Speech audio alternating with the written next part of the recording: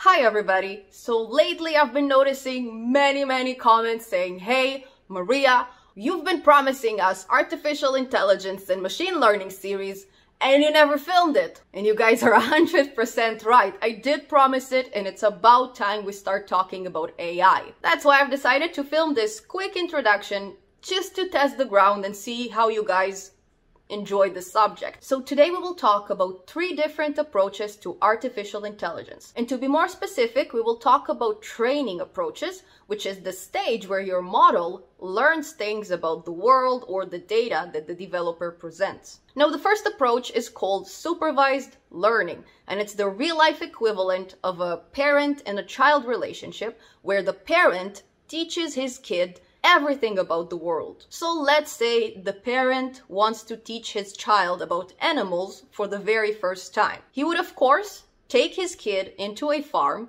He's gonna point at a goat, for example, and he's gonna tell his kid, this is a goat. And then the parent will point at a chicken and tell his kid, this is a chicken.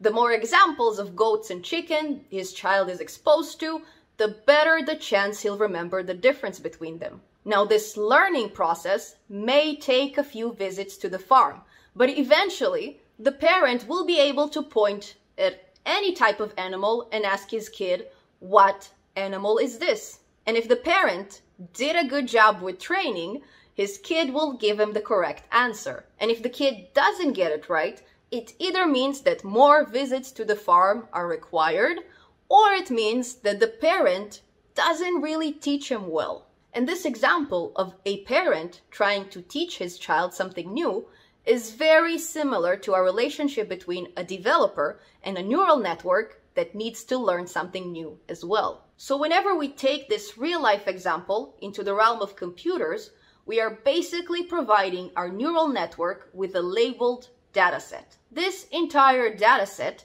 is organized into pairs of features and targets, also known as input and output. The features, in the particular case of our goat versus chicken neural network, would be images of either goats or chickens. The targets will then correspond to either a string saying goat or saying chicken, all depends on the input image. So with our features, we are pointing at an animal, and with our target, we are explaining the name of the animal to our neural network. That's why supervised learning is providing us 100% control of the information that we are exposing our neural network to, and we are also controlling the conclusions about that information, which would be the labels. And then whenever we would like this network to make a prediction, we will expose it to a picture of either a goat or a chicken that it has never seen before. It is a brand new picture that I just took with my own phone, and I will show it to the network. Then, just like our kid, our network will be able to predict whether it's a chicken or a goat. If it gets it right, good job. Our network is very accurate. If it gets it wrong, it means that it might need a few more epochs, a few more visits to the farm, or it means that the developer, the parent, still need to put a little bit of work into his code. He may have missed something, and as a result, his neural network is not training well on the data. And because us developers have so much control over these neural networks, that's the type of networks I will teach you how to build on my channel. And if you want to see a good example of such a network, check out my GitHub, where I have my What the Flower project, which is a neural network that classifies between different kinds of flowers. I actually created a GUI for it, so you guys can definitely test it with your own pictures from your own computer.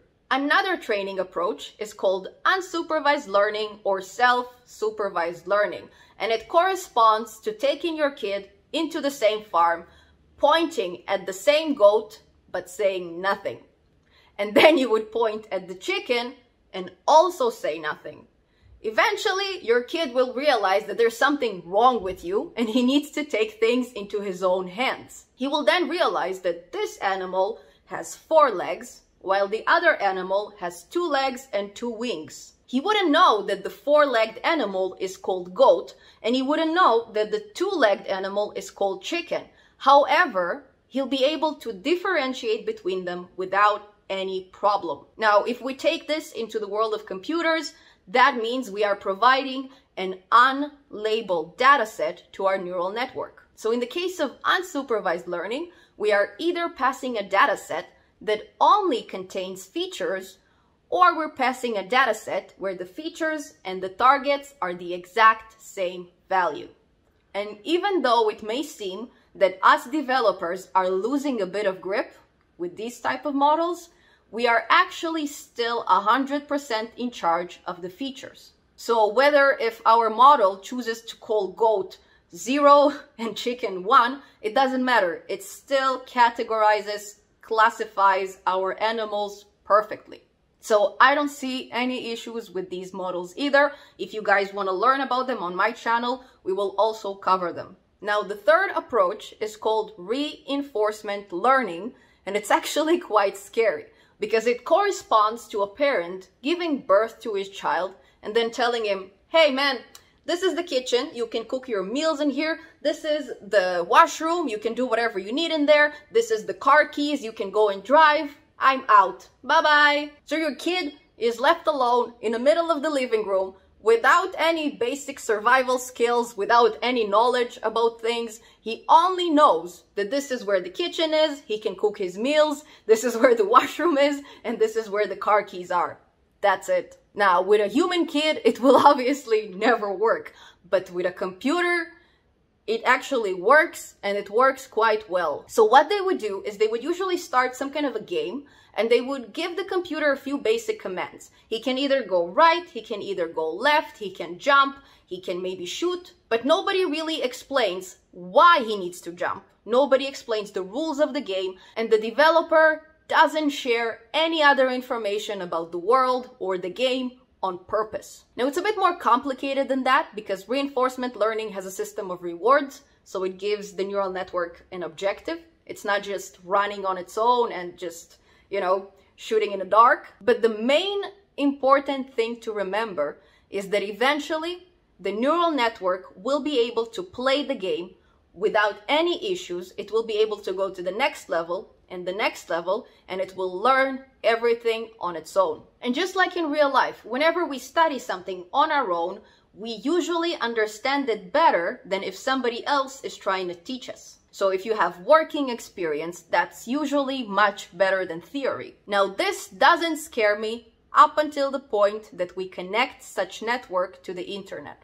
We gave our neural network the ability to press on some keys and to evaluate what happens after it presses these keys. So yes, if we only let it control the up and down arrows, it won't be able to do much on Google. But if we let it control the entire keyboard, then we're gonna get in real trouble. Now, I am 100% sure that many very smart and genius people will disagree with me because reinforcement learning is part of the 3 main machine learning paradigms. And yet, I am still worried about reinforcement learning.